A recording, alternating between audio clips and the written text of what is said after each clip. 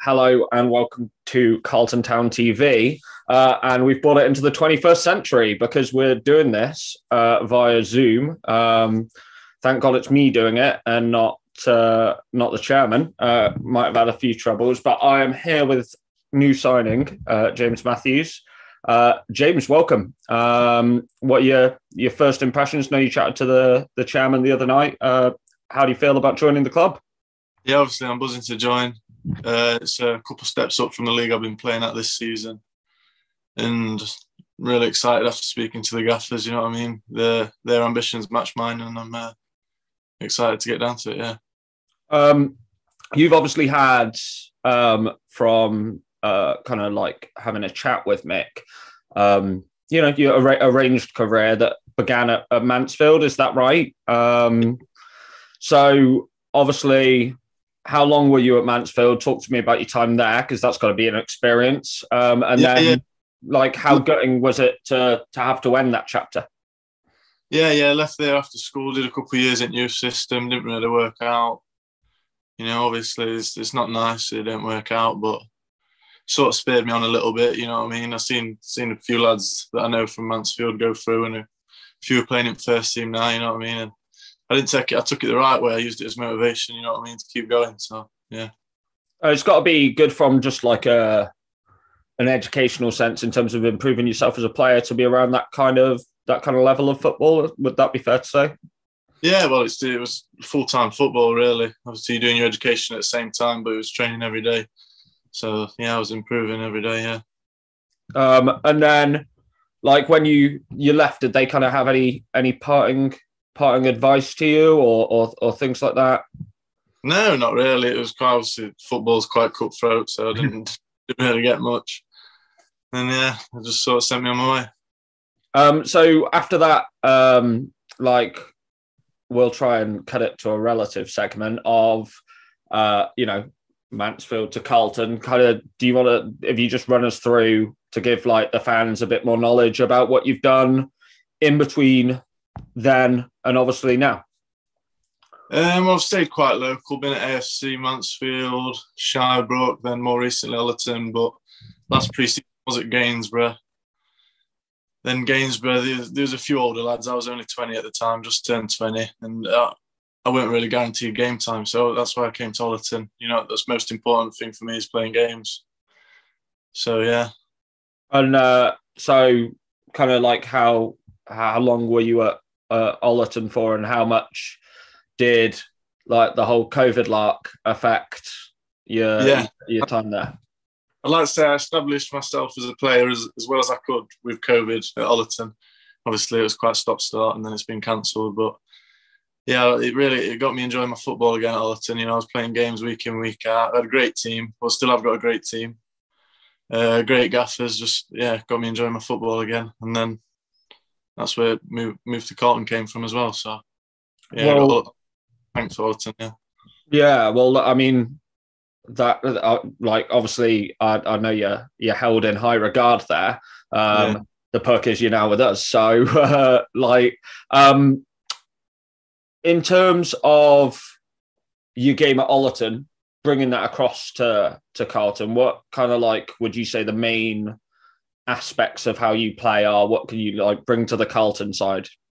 I like to think I bring a bit of everything. Obviously, you know, no one's brilliant at everything, but I like to think I'm a box-to-box midfielder. I like to, well, everyone likes to score goals, but I'm going to try and score a few goals.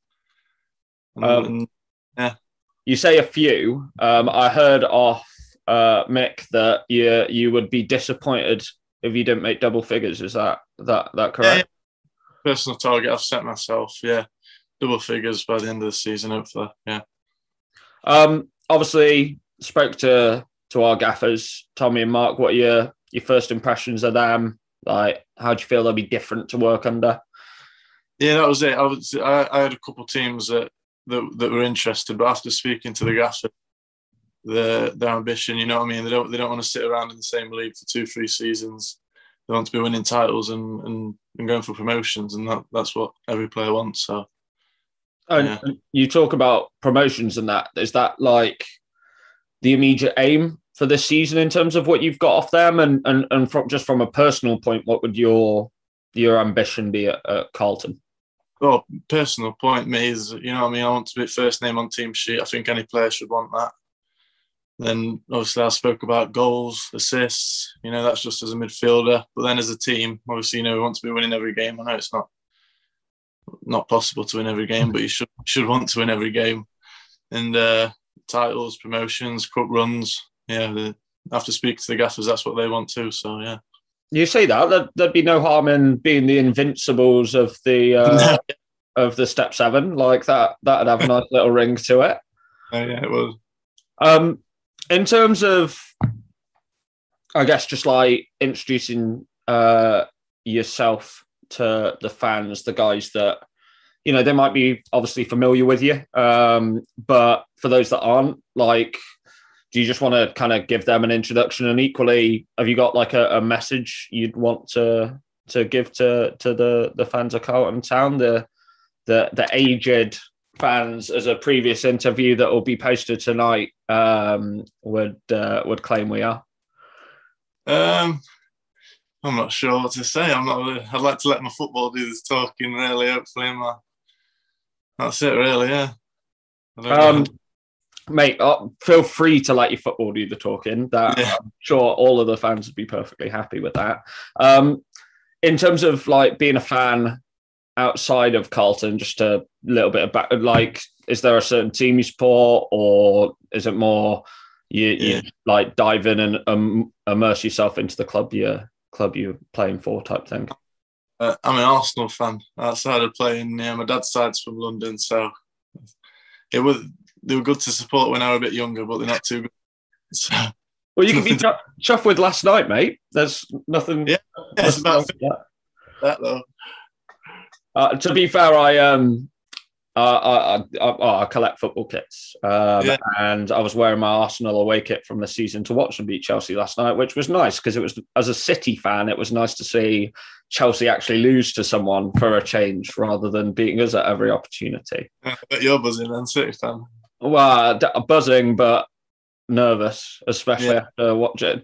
I mean, you did a job over us 4-1, was it, or something like that last year in the FA Cup? Like, so Chelsea could easily do that to us in the Champions League final, and but buzzing if that happened would be very different. More maybe like crying in a corner, or similar how I imagine you felt for the last couple of years, like, and the rest.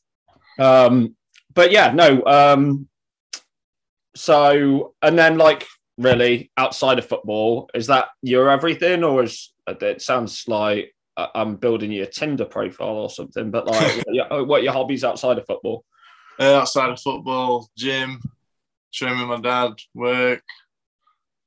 That's about it at the moment. With COVID going off, there's not really much else I can do. Yeah. No, I feel your pain there. But mate, is the less outside of football, the more it means you'll be focusing on Carlton Town. Yeah.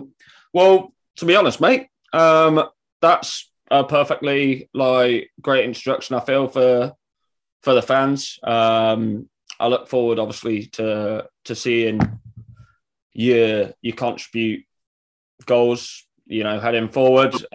Last words, really, and looking forward to getting back to the graft of pre-season. Obviously, I know we just announced a couple of friendlies for July time. How much are you looking forward to that?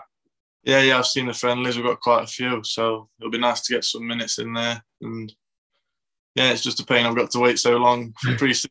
I've been about 3 months off with the pandemic, yeah. Well, I can totally feel you there, because just being able to get down to some live football would be nice for me, even if it is on the other end of a camera with a beer beside me. But James, look, appreciate it. Thanks for locking in with me this morning, and hopefully we'll be able to do one of these in person at some point. Hopefully, yeah.